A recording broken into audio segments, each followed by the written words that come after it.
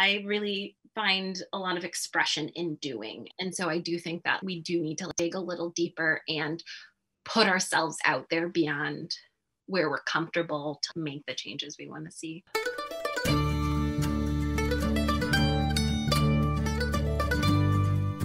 You're listening to the Good Dirt Podcast. This is a place where we dig into the nitty-gritty of sustainable living through food, fashion, and lifestyle. And we're your hosts, Mary and Emma Kingsley, the mother and daughter founder team of Lady Farmer, a slow living apparel and lifestyle brand. We started this podcast as a means to share the wealth of information and quality conversations that we're having constantly in our world as we dream up and deliver ways for each of us to live into the new paradigm, one that is regenerative, balanced, and whole. We want to put the microphone in front of the voices that need to be heard the most right now. The farmers, the dreamers, the designers, and the doers. Come cultivate a better world with us. We're so glad you're here.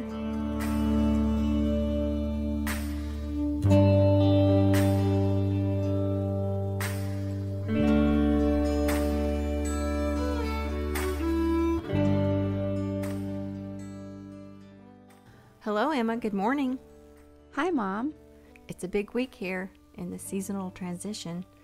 We just went into daylight savings time last weekend, and we've got the spring equinox coming up this weekend. So, goodbye winter. Yeah, I was so excited the first time I noticed that it was really light out at like 7 p.m. a couple days ago. I guess that would have been Sunday night. I knew it was coming, but I wasn't expecting that. So that was a fun surprise. Yeah, I know people have all kinds of feelings about that, about just like changing the clock. And it is a little odd, but I do like having the light in the evenings. You know, you can take your walk later and sit outside in the late light. It's nice. It really is. It's also the last weekend of our open enrollment for the Almanac, which is our online community for slow living through the seasons. Yes, we just tied up our winter season of content with our book club meeting, where we discussed Catherine May's book, Wintering. It felt like such an appropriate way to bring together all the activities and the topics we've been exploring over the past 3 months around the theme of rest. And after rest, we're now launching into a new entire theme for our spring season for the content and the activities around that theme. And in these coming weeks and months, we will be exploring the theme of cultivate. It's really going to be wonderful. First thing is the community members will have a chance to decide what it is they want to cultivate in their lives this season.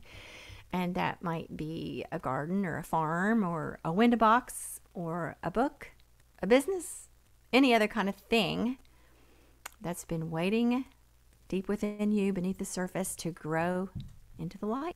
And we're also going to be doing a lot of other fun things related, like learning about vermiculture. That's growing worms. And there's going to be a new playlist, and we'll be doing some backyard foraging for wild foods, some fermenting, like making kefir, and even some natural dyeing. We'll even have some writing prompts for things like poetry. And we're going to be learning lasagna gardening. Lasagna gardening. If you don't know what it is, I have a hint. It's just like it sounds. Except it's not actually lasagna. Well, not exactly, not like with the noodles and tomato sauce and stuff, but here's another hint. You could also call it instant gardening. Speaking of gardening, we're talking a lot today with our wonderful guest, Alyson Morgan of Alyson Simply Grows, about gardening and the plant world. In her own words, Alyson is an environmentalist, gardener, slow living advocate, and mother who started Earth Star Herbals to bring flower essences and herbal products into homes and hearts. She weaves together her beautiful photography, her love for the land, sustainability, and botany with social justice and equality through her herbal work. Alyson is also a writer and artist who demonstrates a life connected to the earth and her close kinship with the plant world through her writing and photographs. We were honored to have her as a presenter at our 2020 Slow Living Retreat last fall, where she taught a workshop on living into the cycles of nature. And now we're so happy to bring her back today on The Good Dirt as we dig a little deeper into the lovely world and work of Alyson Morgan.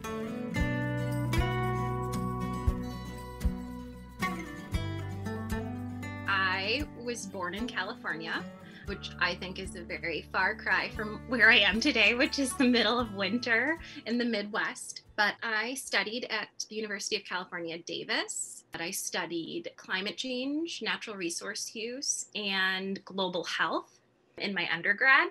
I really think that's where I started with the thread of slower living, sustainable living, kind of diving into how capitalism affects people on the planet.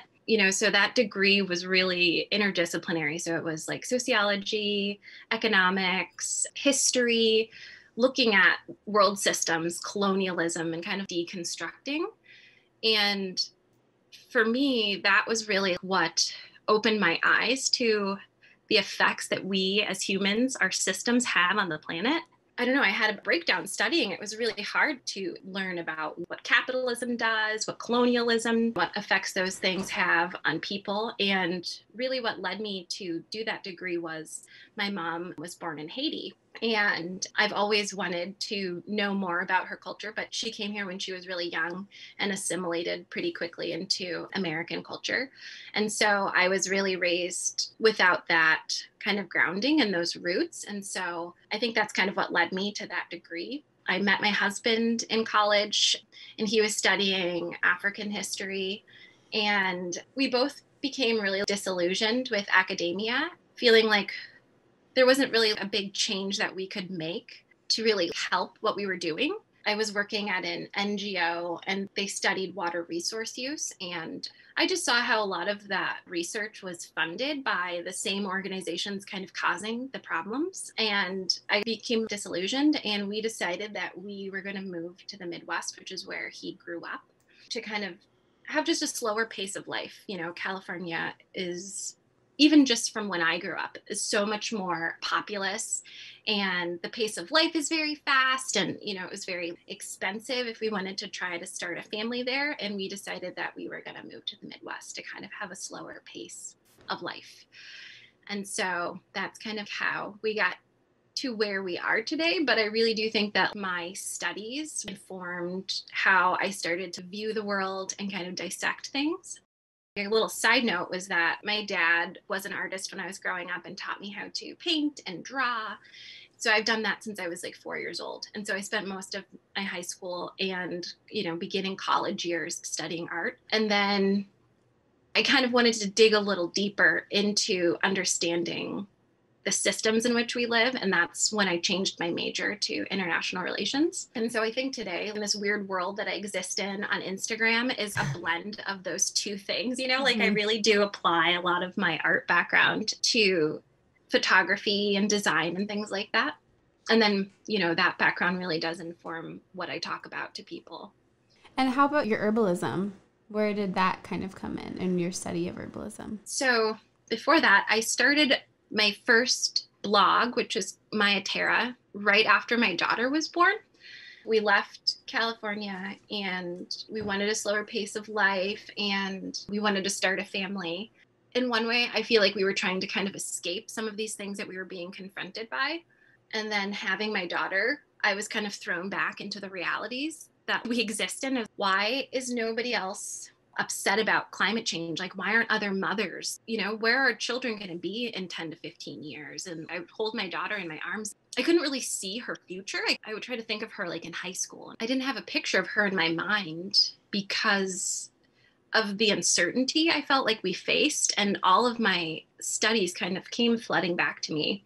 And that's when I decided to start speaking in a more public way, trying to connect with other people with similar values and interests about things that we could do as individuals in our everyday life to make an impact. At the time, low waste wasn't a really big thing. She was born in 2014, and I kind of had started the idea in 2015 to kind of start reaching out to people and communicating about it. And that was kind of where my blog was born and my public speaking. So my husband and I moved to Milwaukee first. And our experience there was good. I really loved Milwaukee as a city, but it was still a city and it was really fast paced. And so we decided to move a little more rurally. And originally we had wanted to buy our friend's farmhouse. It just didn't work out for us. The farmhouse was kind of surrounded by cornfields and sprayed agriculture. And I had taken environmental toxicology classes in college. And I remember emailing my professor, like, what can stop ecological drift? And can you plant, like a barrier? And I was like, if I have to ask all of these questions about it, it's probably not the best option for us. But we had already planted the seeds in our mind that we had wanted to move more rurally. So my friend Hannah, who lived here while we lived in Milwaukee, she was looking at houses for us, and she was 8 months pregnant at the time. And she's like, I just need to get out of the house, and I just need to get out, go and walk through houses for you if you'd like, and I can FaceTime you. And I was like, sure. Magnolia and Griffin were 2 and 3 at the time, and we were kind of having to drive 3 hours back and forth every time we wanted to look at a house. And, that home buying process with 2 little ones is really hard. But she came to this house in, maybe it was March. At the time we were living in a 1,900 square foot home, and we were looking for something comparable if possible, but she found us this little cottage, 1,200 square feet, 3 bedrooms, 1 bath. And so it was downsized for us. And I remember she came and walked through, and I was kind of like, I don't know, that's a little small. And it didn't land on our list. And so we kept looking. We made offers on a couple other houses. They fell through. And we had already put our house on the market, and it sold in 1 day. And so we were like, okay, we really need a house. We've already decided we're going to do this. Let's go. Whatever happened to that house Hannah walked through?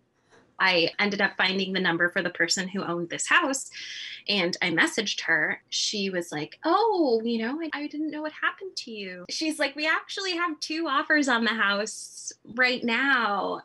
But if you could drive out in the next day, we would consider your offer. And by this time it was maybe May. And I think Hannah walked through in March in the wintertime. So we loaded up the kids the next day and drove 3.5 hours. And we arrived here, and I fell in love with the gardens. So the house is really small. It's very cozy. AJ works from home, and I work from home, and 2 kids, but the house is on 0.6 acres. And the woman who owned the house was an herbalist. Oh. And she bought the house. Her grandmother loved gardening. So her grandmother planted a peony garden, and they had a 70-year-old grapevine and an asparagus patch and raspberries. And so the woman who owned the house kind of just bumped that up a couple notches, and she planted flower gardens and medicinal gardens, and she grew most of her produce here on this lot. And we visited, and the apple tree was blooming, and the lupins were in bloom. And so I basically threw all of my reservations out the window. We signed an offer that day. Wow. And she took our offer over the other 2 offers. And her main reasoning was that she basically saw how much I fell in love with the gardens. And the other 2 people were talking about maybe changing them or getting rid of some of them because there's a lot of plants here. Yeah, we made an offer. We moved in a couple of months later, and it was my big mission to find out who all of these plant friends were in the garden. So I got myself a little Peterson guide on wildflowers. And, she did walk me through the garden. I took a video of it, and she kind of introduced me to everybody that was here. This is Monarda, and the lemon balm lives here. And, she knew all of the plants.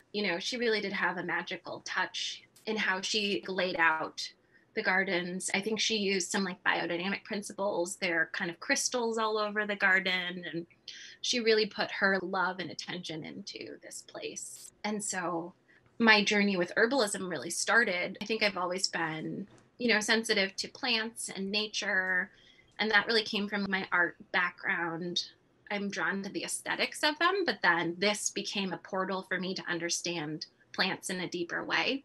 It was just kind of my experience just listening to the plants and observing them. And I remember the first plant I decided to work with was lemon balm because I kept mowing over it.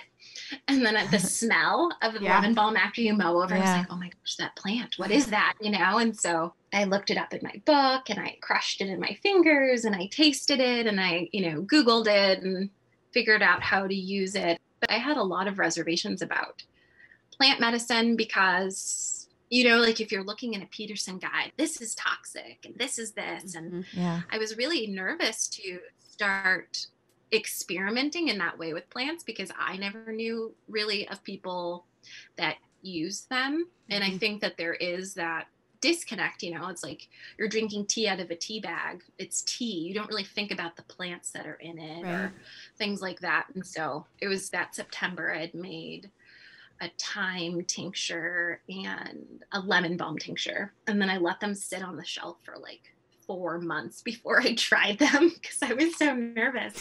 I was like, oh my goodness, am I going to kill somebody? Or, but really within the dead of winter, when I pulled out the lemon balm, it was amazing to have that plant. Growing up in California, I've never experienced winters like this. And so having a little taste of life and lemon balm is such a friendly plant. It's, in the mint family and it brings such joy when you work with it. So I was really glad that that was one of my first plant allies. It's remarkable to me, the depth of your knowledge in such a short period of time. You really have learned a lot and are able to teach people and guide people through so much. And it goes to show you, I think, that, and you recognized, I think, as you described, kind of moved in with these plants and you lived with them and you accepted them as sort of cohabitants of your space. And that makes such a difference because it's not just book knowledge when you start working with plants. It's sort of a communion with them. And you learn that, pretty quickly that it's not like medicine. It's not like something you buy in the drugstore. It's just kind of learning about something and learning literally its personality and its properties and its smells and its taste and all the different things you can do with it. And it's really such a journey. So I love your story and how it just sort of worked its way into your life by, sort of a destiny, if you will, of like just having it integrated in such an organic way. Yeah. You really sort of became the caretaker. Yeah. Yeah, I felt that way, I felt like, okay, she chose me. Yeah.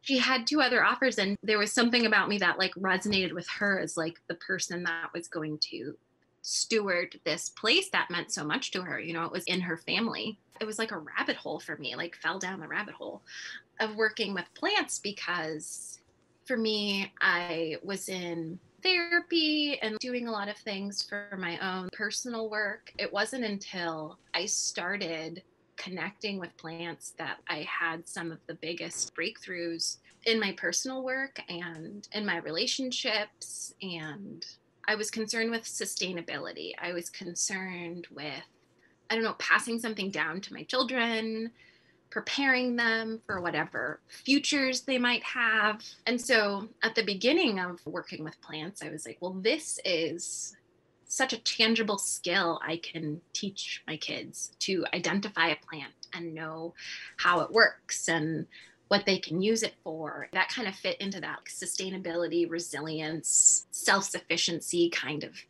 model.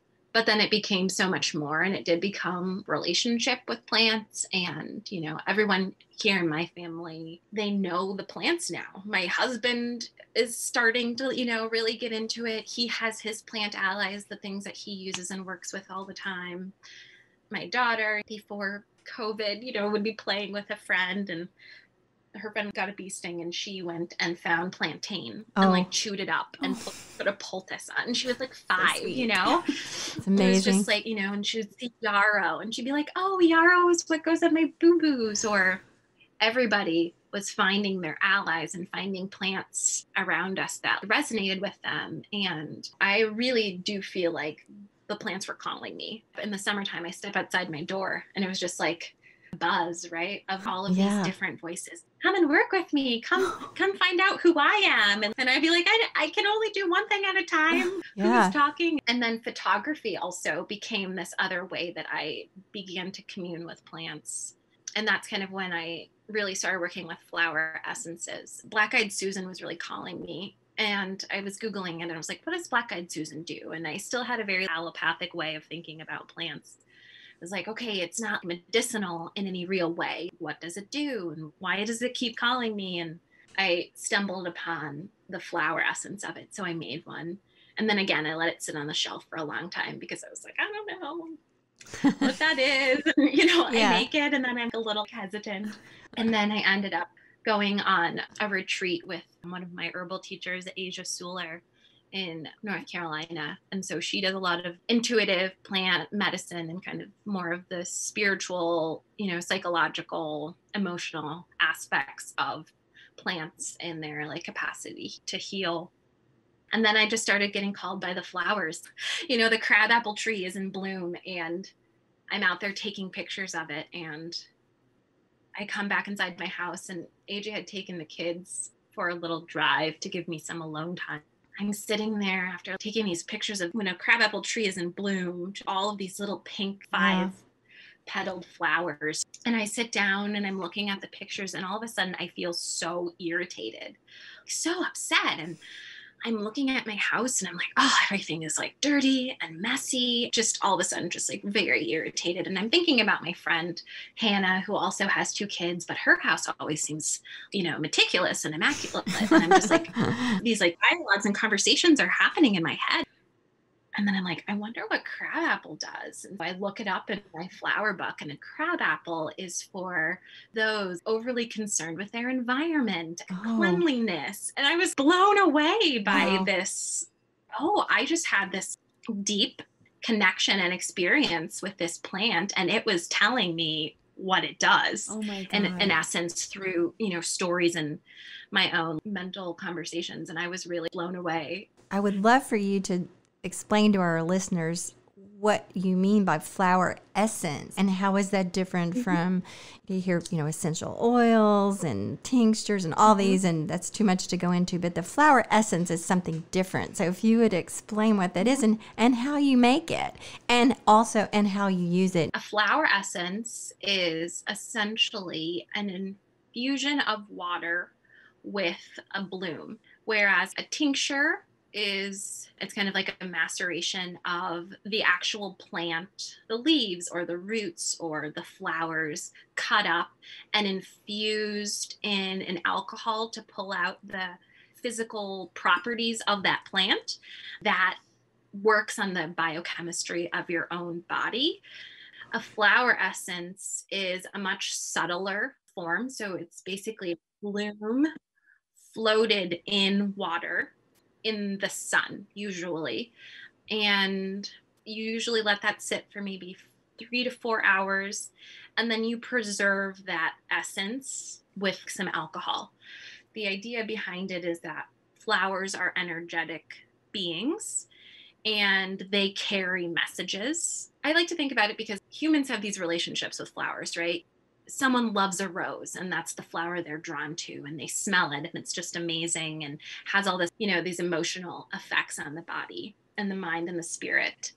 I like to think back to the Victorian era where they had the language of flowers, right? Victorians were really obsessed with flowers, what flowers mean. And they would write, a rose is love, or this is purity, or this is this. And I think that in some ways they're picking up on this psycho-spiritual aspect that flowers are these energetic beings that give off their own energy and message. So the idea of a flower essence is that you are preserving that in water to take and to interact with your own energy. Hey, this is Emma, just popping in to say if you like music and you like Lady Farmer, then you might enjoy the Lady Farmer playlists. They're all over on Spotify. You can find them under my name, Mary Emma Kingsley. About 1.5 years ago, I started making seasonal playlists. As each season came along, I would make a musical compilation of what was inspiring me during that time. This spring, we're so excited to have partnered with Numero Group. Numero Group is definitely the place to go if you've been in a musical rut and you don't know what to listen to. They've got dozens of playlists for every kind of listener, from pastoral folk to cosmic country, every flavor of eccentric soul. You can find their playlists on Spotify, Apple Music, and Deezer, or you can explore their website, which is like this beautiful treasure trove of rich stories and histories from forgotten musical legends all through the 20th century. It's super fun. If you're looking for more of the playlists that I make personally, those are going to be on the Almanac, so you'll find those in there. And until then, enjoy the rest of the episode. The first time I made a flower essence, I was like, this is really silly. Like, what? Yeah. Like, this is very woo. And, I'm not opposed to woo, but I'm also very much like, I need knowledge and I need information and I need data. And so to like accept this side of it was a little difficult for me at first. Flower essences are preserving the energetics of the flower and water. And it's not working on the biochemistry of your body. It's working more on the spiritual, emotional, the more subtle layers.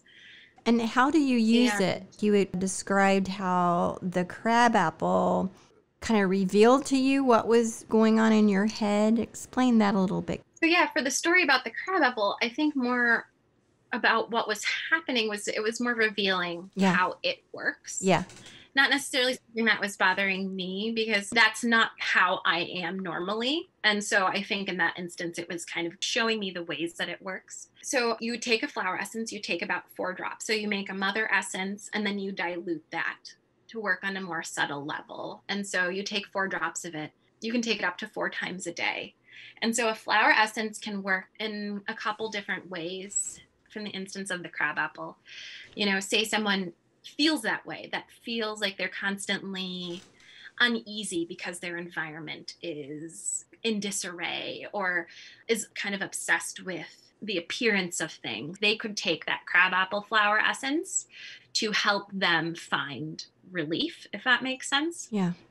So Dr. Edward Bach in the 1920s, he was kind of the first one to really use flower essences in like a research-based kind of way. I think people have probably always worked with flowers in this kind of way, is my guess, indigenous communities and things like that. So Star of Bethlehem is one of the more well-known ones, and it's in Rescue Remedy, which is something you probably see on your health food shelves. And that is a flower essence formula. I think people take it and they're like, oh, they don't really know what's in it.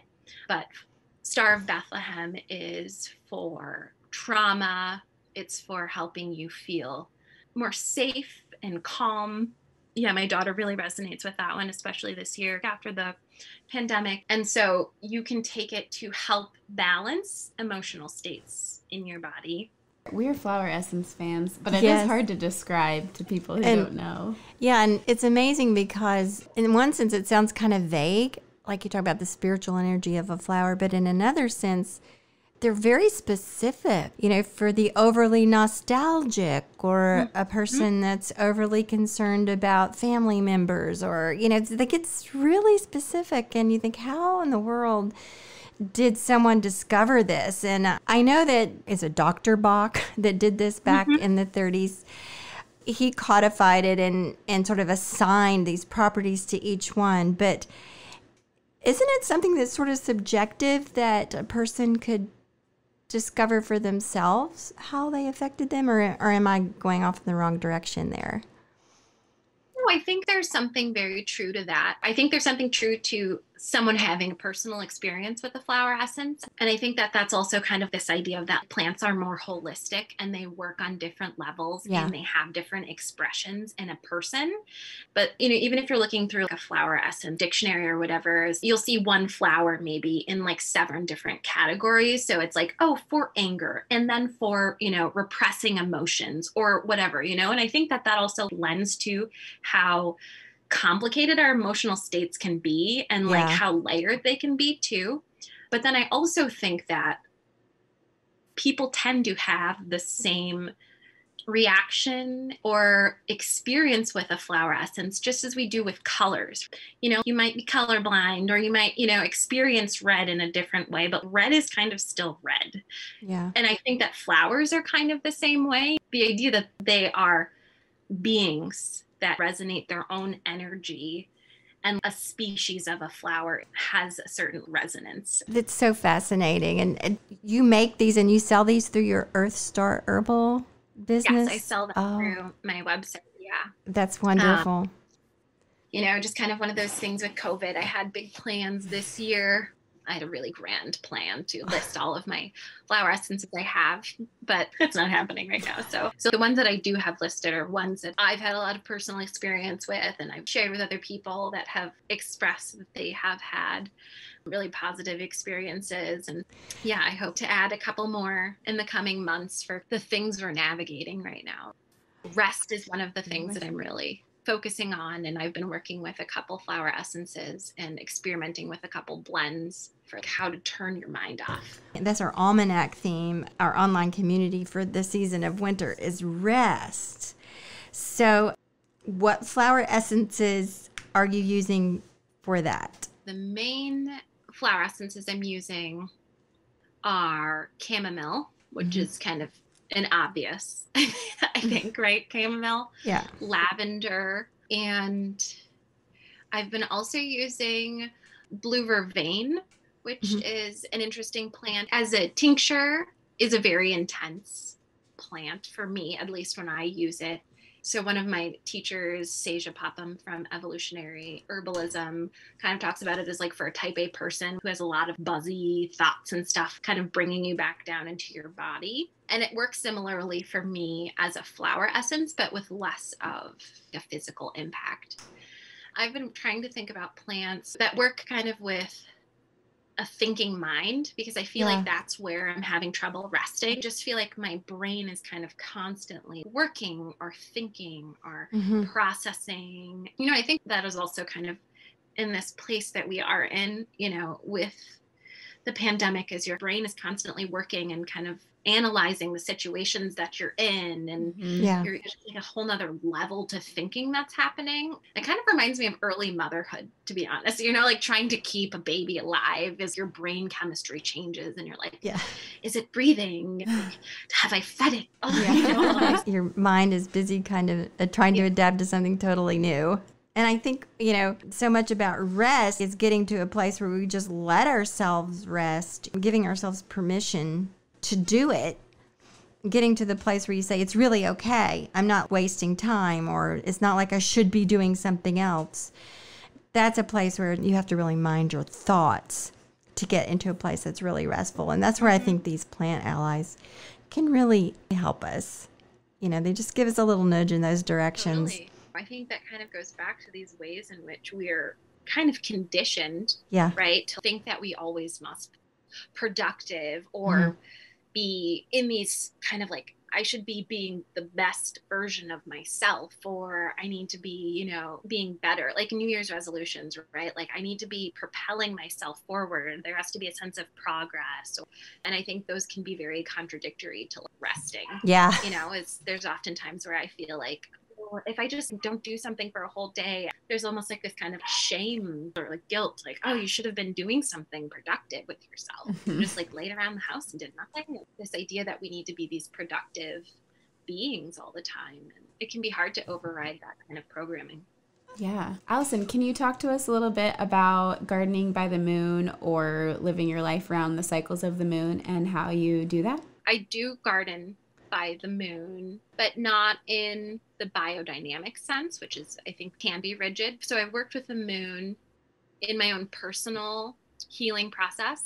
And then I found myself doing it in my garden. So I had started with planting intentions with a new moon and kind of release on a full moon and incorporating moon cycles into my life. And I pay attention very closely to what astrological sign the moon is in, just because it really resonates with me. And I find that when I align my activities with the signs, that I am more productive and I'm not fighting against. It's like if you're trying to build something on a Pisces moon, which is like really watery and emotional, it's kind of like you're working against the stream of things. And so I've then found myself aligning.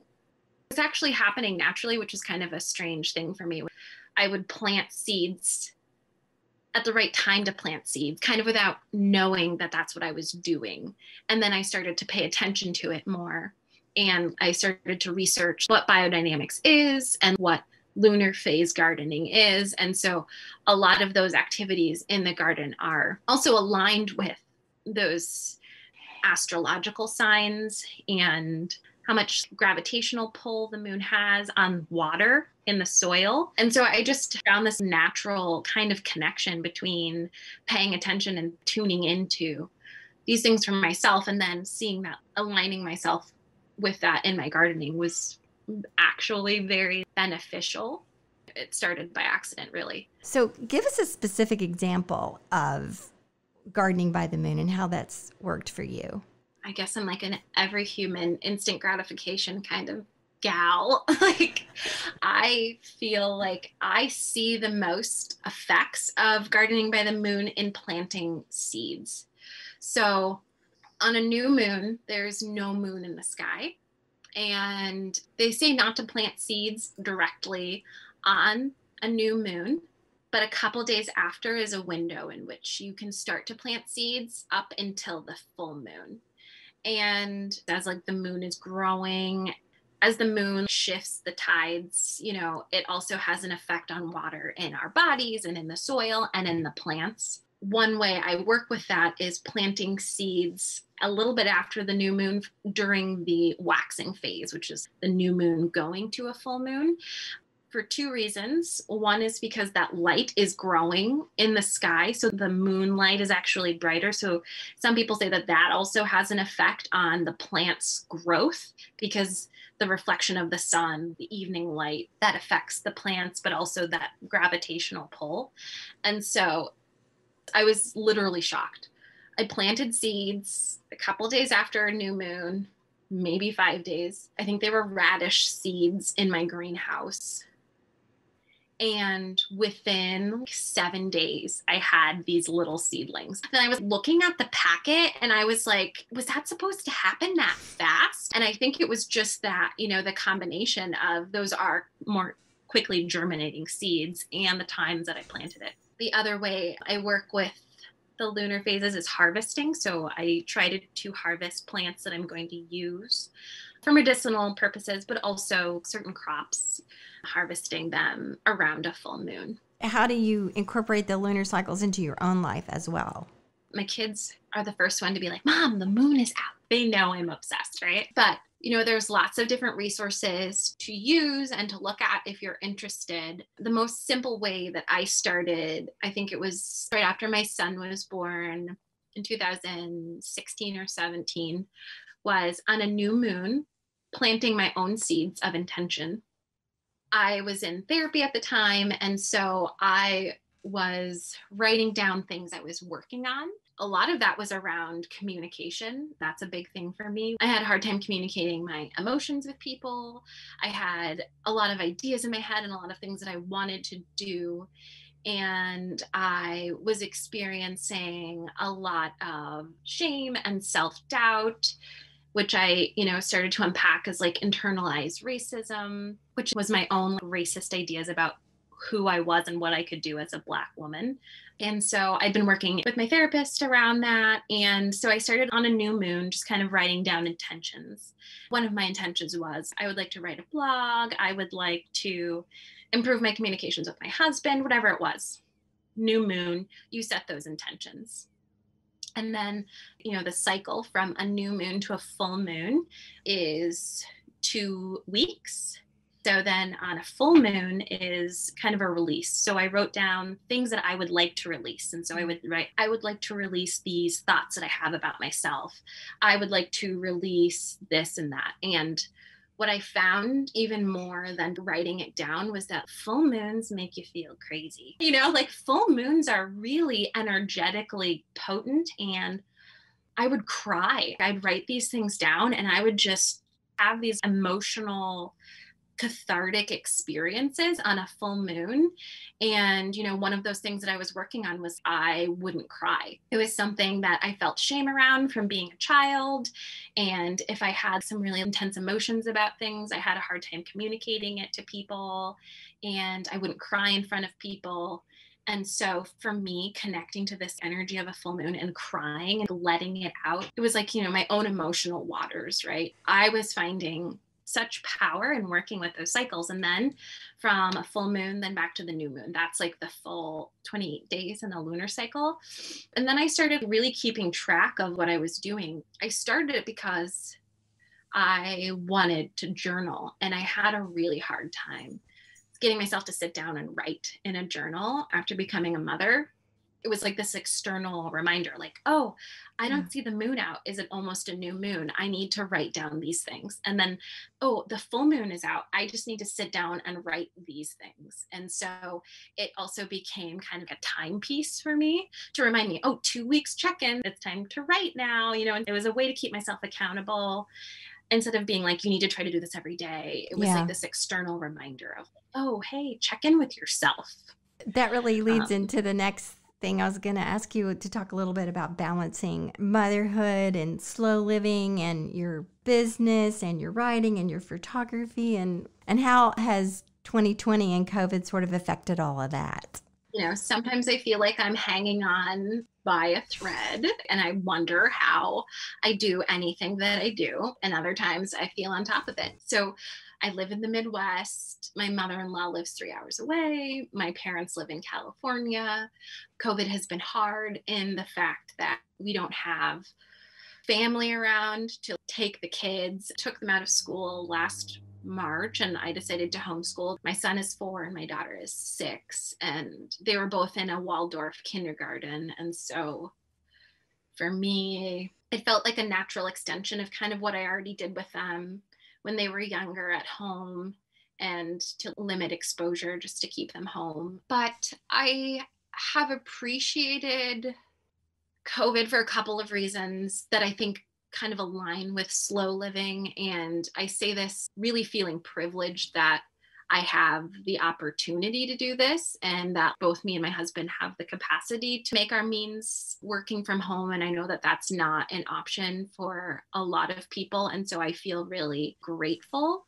But our routines and our rhythms have become more solid. My husband used to travel for work before, and he, sang in a local choir, and he would play sports in the evenings, so he was always going, and then I was doing my things. And I just feel like it's really solidified our life as a family and our rhythms. And so I feel a lot of support from him. And so he tries really hard to give me time to do my things. And then I try to focus on how are we using our energy in the day to day. I'll take weekends to do my creative content.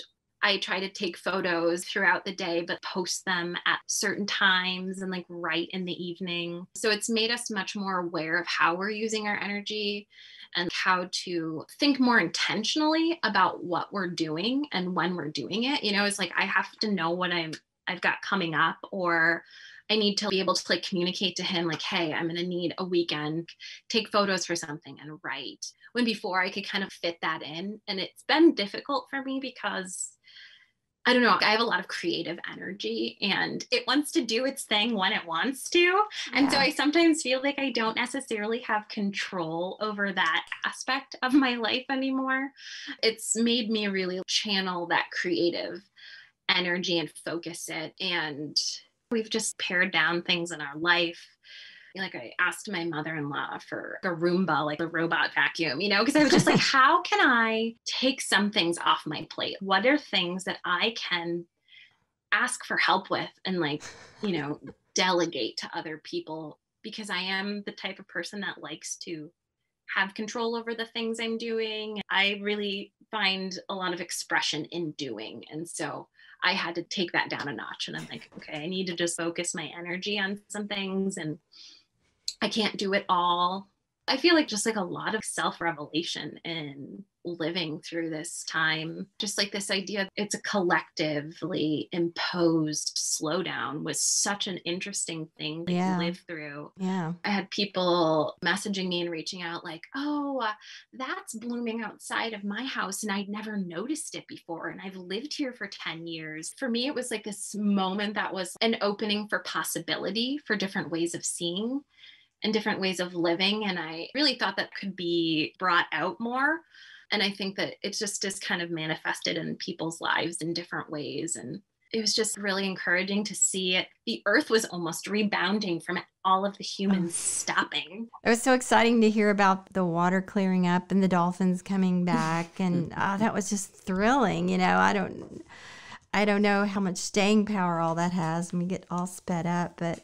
And you use the word intentionality. I think that might be the common denominator when we ask people how 2020 affected your life. You know, so many people say, you know, our day to day was so much more intentional. Had to decide how we're going to spend our time. And yeah. What does good dirt mean to you? It can be literally or metaphorically or any way you want to talk about it. So a couple like things popped up into my head, and it was almost in more of like a metaphorical term, you know, kind of the idea of composting the things that are, I don't want to say bad, but the idea that there are these emotions and that there are these, even just thinking about 2020 as a year and how tumultuous it was and all of the stuff it brought up, right? The idea of that going back into the soil and the dirt of your lives so that something new can come out of it and be reborn. Yeah. All of those things, when they come to that place of being in the ground and being worked back in, nourishing, and it's also a fresh start. But then it also is, it's not for nothing. I love that. So cool. Yeah. Alyson, what is it that you most want people to understand about the work you do? I think it's an important aspect for me, and I think I kind of talked about it a little bit before, is that I am really trying to share as much of my journey with other people as possible. And for me, it manifests in this way of as authentic of words as I can express, because communication is one of those things that I've worked on and will continue to probably work on the rest of my life. So authentic words, but also like showing the beauty that I find in my everyday life. My life is not always beautiful, and there are piles of laundry everywhere all the time. But I really do feel that there's something life-giving about the beauty that can be found in our everyday experiences that can really get us through hard times. And so I try to share those things because they are getting me through really hard things, but that change is possible and there's new ways of being, and you don't have to be stuck in things that feel really hard for you. Finding that light in your own life that can pull you through.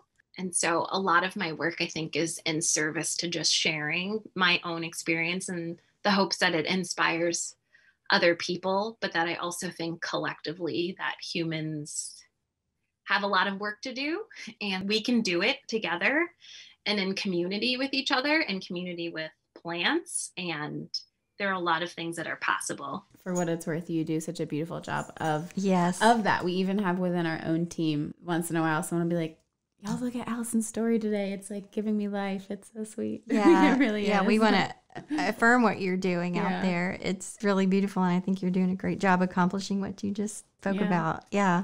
As you were talking, I remembered one more question I want to ask you about where you started telling your story of your disillusionment with academia and wanting to, you know, go in search of this slower life and having a lot of fear and anxiety for your children in the future. And if any of that has changed really since you are in this house and working with the plants, like how that has shifted, if at all.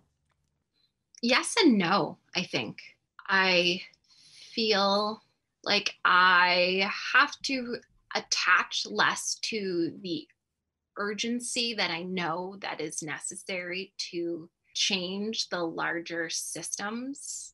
And I think that part of that journey from going to academia to motherhood, it was impacts that I could see in my daily life, acting a certain way and then having like a certain manifestation in my life, you know? And I think that was part of the disillusion with these large systems, right? It's just like feeling like, oh, well, what I do doesn't really matter. And like, there are so many things at work that I don't have an impact on.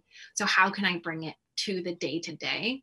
I think that there is a lot of solace in that, knowing that your everyday actions are as intentional as you can make them and that you're trying really hard. But it has been hard in the sense that I feel like I don't see as many of the shifts that I would have liked to see between then and now that would make me feel like things will be better for our kids. I mean, I think I don't really want to get political, but just the last, 4 years or so, it has really slowed down those like larger milestones of, things we need to see happen to know that there will be some kind of security for our kids in the future. I think looking globally, it makes me sometimes feel a little bit better. Is like, oh, other countries are doing the things I know we need to do. And I have to believe that other people are feeling this call and they are doing their work to move us to a point that things can be shifted. So in my day-to-day life, it really does feed my hope. Yeah. But sometimes I'm like, humanity, I don't know.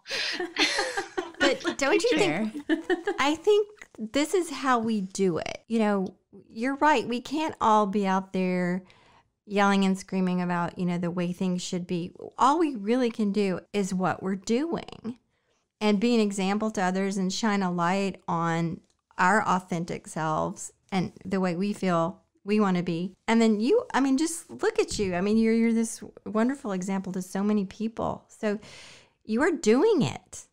Just know that, you're being an example every day of how to slow down and look around you and observe nature and those people who look out their windows and never knew what those plants were. And it's just, you are being a really shining example of everything you're talking about. You're doing your work.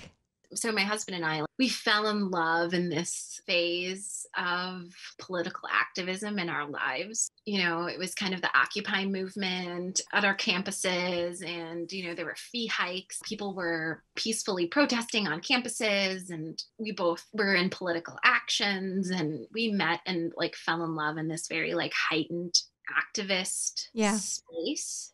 And then, we decided we were both facing burnout from that and from school and the bureaucracies of academia, and decided to go this direction. But then sometimes we feel like, was that the only effective political action? And I think me and him differ on this discussion, because sometimes he's like, no, that's direct action is the way to change things. And then I sometimes am like, well, maybe this is a way to change things too. And we're kind of settling in more and more to this idea that living into your full purpose, just being who you are and whatever you are called to do in a wholehearted way, not to serve your ego or anything, but to try to live a purpose, is the way to accomplish goals. And living into your purpose can be radical. For instance, our consumer decisions, what we buy or what we decide not to buy. Those things are radical. You might say, I'm not going to buy any plastic water bottles. It might seem really small, but what if everybody did that? I think it's bigger than we think. I really do hope so. In politics is not working particularly well either. So a person could spend their entire lifetime fighting that battle and come out where, so. And I do think, this summer was a really intense one for me with the Black Lives Matters movements and being, one of a handful of people of color in a 4,000 rural town in the middle of Wisconsin. And I'm really grateful that I had the platform that I did, because my work was sharing my own experience of being a woman of color. And for good or for bad, I think that had an impact on people's understandings. And I'm not out there protesting, but I'm here sharing my experience the best I can, but I also think that a lot of the changes that need to be made will take us stepping up. Every time I do something that is I'm always stepping outside of my comfort zone. I'm always really digging deep for this courage to do it. And I think that it's really easy to be complacent and not push yourself towards those things that are calling you. And so I do think that we do need to dig a little deeper and put ourselves out there beyond where we're comfortable to make the changes we want to see.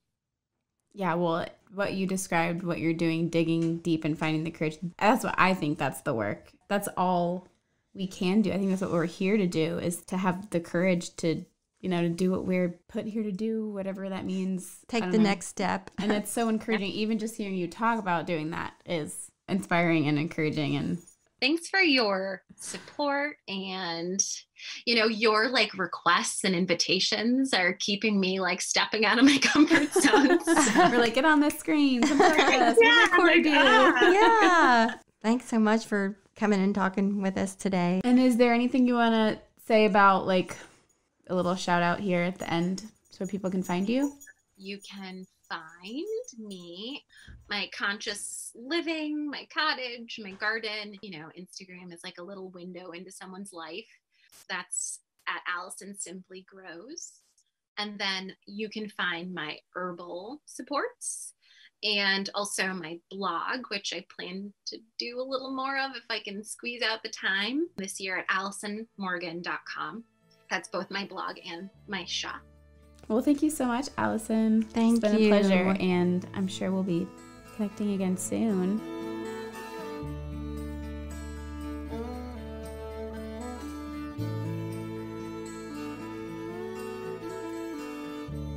Thank you, Alyson, for bringing us into your magical world this morning. I enjoyed it so much. Now I can't wait to get out in the garden.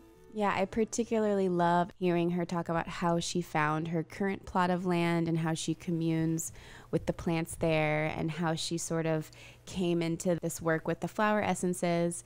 If you enjoyed this episode, there's many more on The Good Dirt, and there's a lot more content just like this on Instagram at We Are Lady Farmer. And like we mentioned in the intro, we have our online community, the Almanac. It closes enrollment this weekend. March 22nd is the last day to enroll. So if you're interested, definitely get in there. Share this episode with a friend if you enjoyed it. And we hope to see you next week. Thanks for listening. Goodbye, everybody.